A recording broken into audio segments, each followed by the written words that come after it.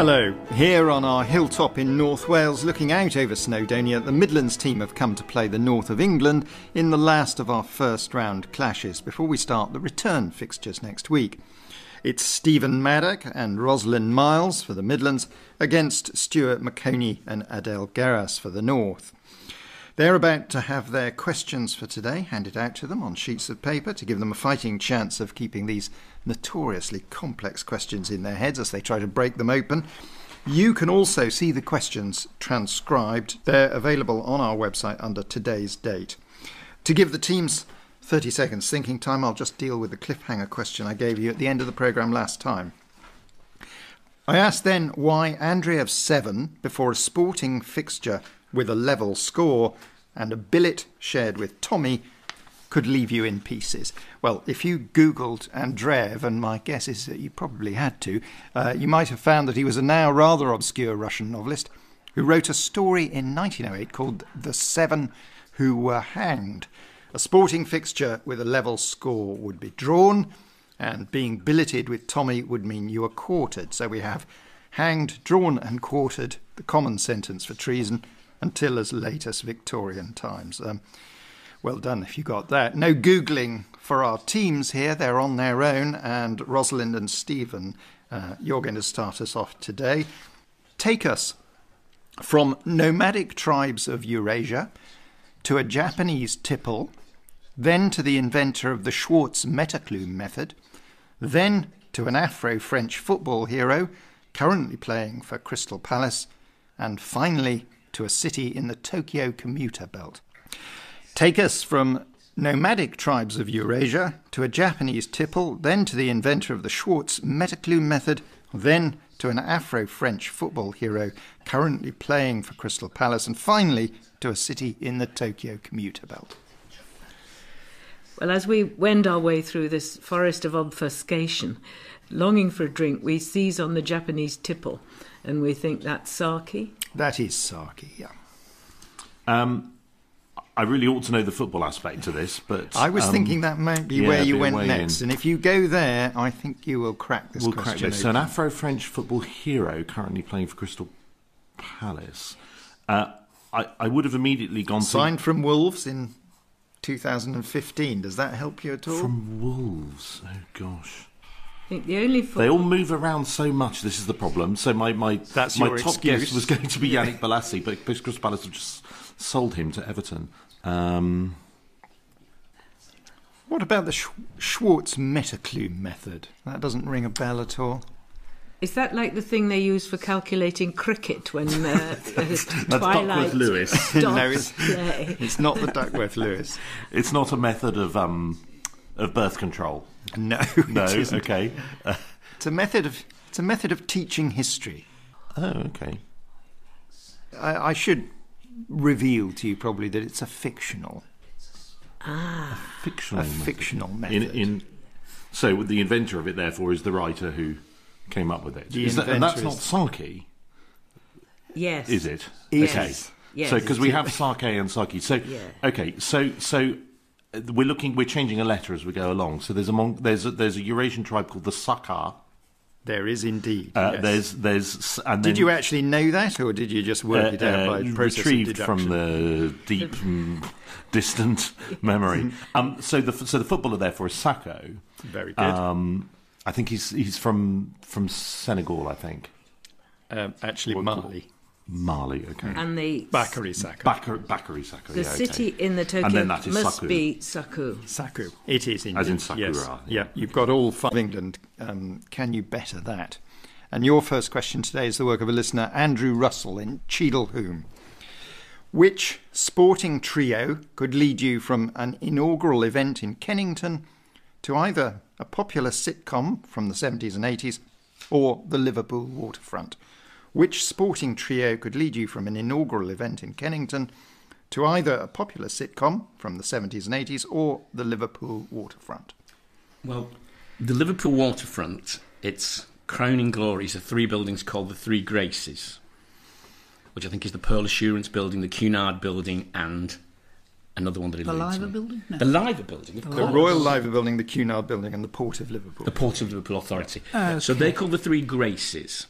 So if grace is the word that we're looking for there, the popular sitcom of the 70s and 80s could be Are You Being Served, which takes place in the Grace Brothers department store. Indeed it is. So are we looking at Grace's? And if we are, is WG one of them? He is. So is this his first innings at Kennington, or his debut, or his first test match, or something along those lines? Is it? Well, it's a different... it's a broader inaugural event in Kennington. So it was the first test match? The first test match. Yeah. OK. So we've with got three, we have Grace, WG, Grace Brothers, and the three Graces. You've got everything. Right. It's a 6. I could have been extremely pernickety and asked you to point out that all three Grace brothers played in the first Test match, but I think we took that as a given. Of course, yeah, that was understood. So, okay. Well done to you, North of England. 6 points. So Midlands, Stephen and Rosalind, it's time for a music question, and this one has been suggested by Andrew Phillip. Listen to these 4 pieces and then explain in what comedic sense might one of the first 3 be responsible for the last. They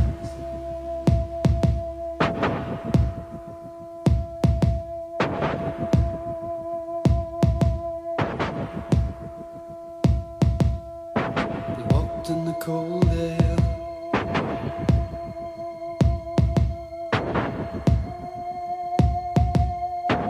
Freezing breath on a window pane, lying and waiting.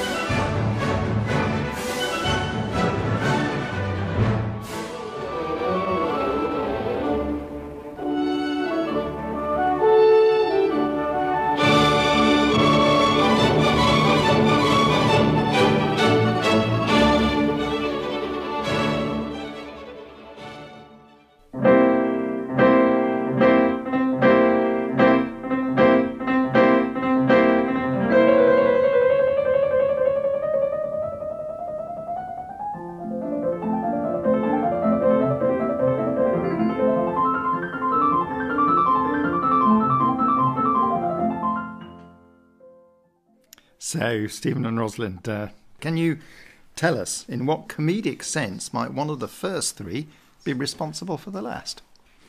So the first piece of music was the verse before the good bit of the song Vienna by Ultravox. Yes, that's right. And I think, as any schoolgirl know, the Land of Hope and Glory piece.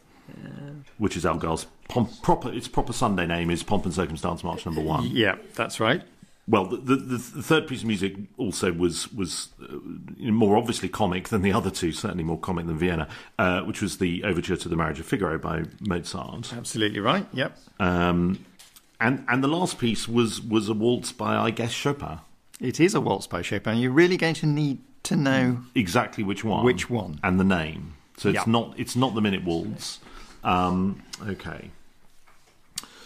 Okay, so it's the specific name of that waltz. It's not a butterfly or something like that. No. There are... We're in the natural world, are we? We are in the natural world, yeah. Okay. There's a story about the origin of this waltz that you're going to need to recall. We're looking for a comedy, a famous comedy, or just the name of the piece? There's a connection with well-known comedies and...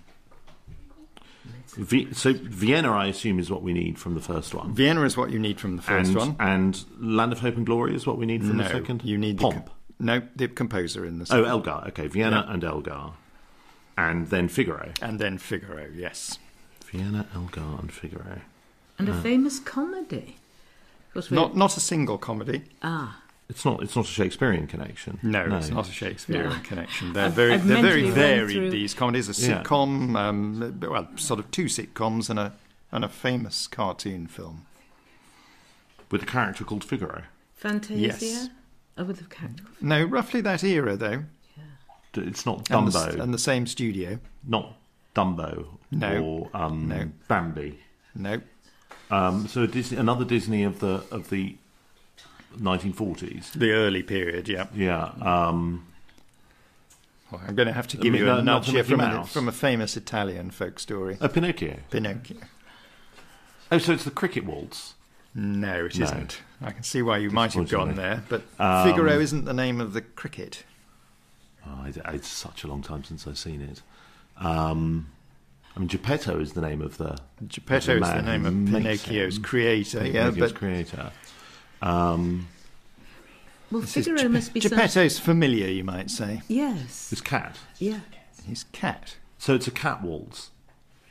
So is this Chopin's cat leapt up onto his knee while he was composing? No, leapt onto the keyboard. Hence so the opening of it is a rather sort of the same notes over and over and over again. That's presumably where his sat. That's notionally how on the keyboard. Yes, I do remember the story. He yes. arrives at the opening notes because the cat sat on the keyboard. So, can you do anything more with the first two elements here? So these are both cats from other comedies. They are. Can you identify them? Vienna, a cat. Gosh, we're not in the Aristocats. No. Elgar is the cat in the wonderful ramblings of the failed writer. He's a failed writer, and he keeps winging his way from bit to bit. Oh gosh, what's his name? I know everybody that loves this program. They're all shouting because everybody who listens to Radio 4 will know this. Yeah. Yes, screams. I'm going to tell you, just to cut things short, it's Ed Reardon's week. Ed Reardon, yes. Now, what about Vienna? Vienna doesn't ring any bells. Vienna the cat, belonging to a famously melancholy landlord. Oh, is it Rising Damp? It is. Rigsby's cat. Rigsby's It was cat. called Vienna. It's called Right, okay. Vienna, yes. Right, okay. So we played you Ultravox's Vienna, Elgar's Pomp and Circumstance March, the Overture to the Marriage of Figaro, and finally Chopin's Cat Waltz. The first three were all clues to cats in comedies. Vienna is Rigsby's cat, Elgar is Ed Reardon's cat, and Figaro is Geppetto and Pinocchio's cat. Really tough question, but it was like herding cats to get you to the answer, so I'm afraid I can only give you 2 points, Midlands. So, Stuart and Adele, another listener's suggestion for you. This is from Simon Breed. Why would a literary Russian fool, a Dutchman's vital story, and an Italian's cinematic backseat lead you to an explosive lizard? Why would a literary Russian fool, a Dutchman's vital story, and an Italian's cinematic backseat lead you to an explosive lizard? The literary Russian fool is probably the idiot. It by is, yes. Dostoevsky. The Dutchman's vital story. If vital as in life, we're thinking maybe the famous biopic of Vincent van Gogh, played by, I think, Kirk Douglas, Lust for Life. Oh, absolutely right, yep. And now the fun starts. Now the fun starts. Leaping on, I know that the Idiot and Lust for Life are albums by Iggy Pop. So the Explosive Lizard, Iggy Pop, who got his name from the fact that his original band, James Jewel Osterberg is his real name, but he got his name from the fact that his original band were called the Iguanas. That's right. So yep. Iggy Pop will be an Explosive Lizard. That leads us to think... All we're left with is an the Italian cinematic backseat. Are we looking for backseat? the title of another Iggy Pop album? Song. A song. I was going to say Stuart's... The Passenger. Just explain. And can you make the connection to The Passenger is... Yes, it's a movie by Antonioni. Very good. You Yes, got and to it's, the right. and it's one of his most famous songs. Yeah. I won't sing it now. And he also famously said when Anthony Wilson asked him, your album The Idiot, is this because you see yourself in that novel by Dostoevsky? He answered, no, it's because I am an idiot. Well, nothing idiotic about the way you tackled that. I thought that was a tricky question, but you opened it up immediately. Why would a literary Russian fool, the idiot, a Dutchman's vital story, Lust for Life, and an Italian's cinematic backseat, The Passenger by Antonioni, lead you to an explosive lizard, Iggy Pop? Because all of those are the titles of tracks or albums by Iggy Pop. Beautifully done. 6 points to you. So, Midlands, replace Eric to create the European Organisation for Nuclear Research, Sterna Hirundo, Dr. Ellie Sattler and Showboat. Replace Eric to create the European Organisation for Nuclear Research, Sterna Hirundo, Dr. Ellie Sattler and Showboat. So the European Organisation for Nuclear Research, obviously that is not the acronym because it's one of those where we let the French have the acronym and you turn all the words back to front. So it's the Centre Européen de Recherche Nucléaire. Conseil, in fact. Conseil, sorry. I'm not going to dock you any points for that. Or CERN for short, CERN. CERN. Yeah. And then Eric we replace with Ernie, in the Morecambe and Wise duo, Bring Me Sunshine. So we've got CERN and we've got Ern. The Sterna Hirundo we think is a fern. No, it isn't. I can see why you're thinking that, but Okay, well... you're in the wrong Let's keep going. part of the... Well, Showboat was definitely written by Jerome Kern. Yes. Kern. Yeah. And Dr. Ellie Sattler is probably better known as the actor Laura Dern. Very good, yeah. Who is Dr. Ellie Sattler? I think that's in Jurassic Park. Yes. It is, yeah. She's the dinosaur expert along with... Sam Neill. Yeah. So Sterna Hirundo, therefore, is not... We're replacing Eric with another letter in each case. Yeah, you've got the principle, but... So Sterna Hirundo is not a... That looks like a Latin name for a fern, but it's not. Okay. No. It's staring you in the face, actually. If you look a little closer. Stern. No. It's a turn. It is a tern, yeah. Turn. It's the Latin name for the common tern. Oh, okay. Yeah. Common to you. I'm So, sure they're all very special. Yes. You replace Eric. If you replace Eric from Eric and Ern with a C, you get CERN. If you replace him with a T, you get turn. If you replace him with a D, you get Laura Dern, who played Dr. Ellie Sattler in Jurassic Park. And if you replace him with a K, you get Jerome Kern, the composer of Showboat. You did pretty well there, but I think I have to dock you 1 point for stumbling on the turn. I had to push you along there. So that's 5 points to you, Midlands. So, Adele and Stuart, it's time for a music clue. Listen to this and try and decide how this music would embody time in Cambridge and a Spanish mapmaker's Gulf Coast discovery. And on this bed there lieth a knight, his wound is bleeding day and night. By his bedside kneeleth the maid, and she weepeth both night and day.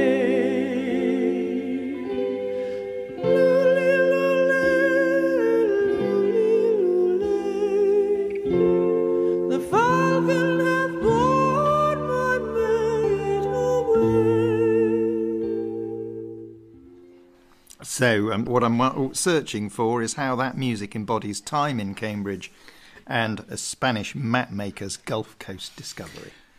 The music, I think, is the late Jeff Buckley's version of the Corpus Christi Carol, which is Benjamin Britten? It is, yes. It's Yes. Benjamin Britten's So- arrangement. It's That takes you immediately to one of the most beautiful things in Cambridge, the Corpus Christi clock, the chronophage, which has this magnificent locust just explain, creature. yeah. Why is it There called... there is a gigantic, round, beautiful thing in Cambridge called the Corpus Christi clock, the chronophage, and it's called the chronophage because it's a locust sort of eating time, and it goes ticking round, and you can actually see it eating, gobbling up the seconds. It's most beautiful. How it ties up with a Spanish excuse me, that was a Freudian slip, mapmaker, Well, and a Gulf Coast discovery. Nothing to do with Columbus. No. no, I was wondering that. no. So this is a place, I'm assuming this may be a place called Corpus Christi or Body of Christ. It is a place. Yeah. An island, I would guess. No? No, No. Yes, that's right. Corpus Christi is it one of the the largest towns or the capital of an island? No, no. it's a port city. A port city, yeah. In Texas. That, of You course. can't tell me who discovered it? Um, Just to gild the lily? I don't think you're going to be able to answer this. No. It's Alonso Alvarez de Pineda, first European to arrive there. Why did he call it Corpus Christi? That was the name of his home church back Nope. in... No. Because he took communion there when he got there. That's the day he arrived. It was the feast day of Corpus Christi in 1519. Okay. So you started well there. You immediately got that it was the Corpus Christi carol, and you immediately got the connection to the Corpus clock in Cambridge. You struggled a little with Corpus Christi in Texas. 4 points to you, North of England. So Rosalind and Stephen, this very devious idea comes from a listener, Martin Metcalf in Leamington Spa. How could the following provide you with a tonic? The origin of a famous French female visionary, the works of Monsieur Feydeau, a mass equal to 1.989 times 10 to the power of 30 kilograms, Camellia sinensis, and a head-slapping exclamation entered into the OED in 2001. How could the following provide you with a tonic? The origin of a famous French female visionary, the works of Monsieur Feydeau, a mass equal to 1.989 times 10 to the power of 30 kilograms, Camellia sinensis, and a head-slapping exclamation entered into the OED in 2001. We think we're going to start at the end and the beginning in the hope that then the middle will become clear. So the head-slapping exclamation we think is that frequently uttered by Homer Simpson when pretty much anything in the world confuses or surprises him, which is "do."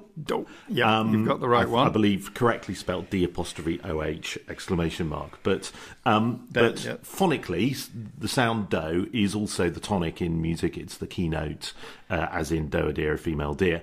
So whatever key you're in the tonic solfa system, do is where the key starts. So that is your tonic.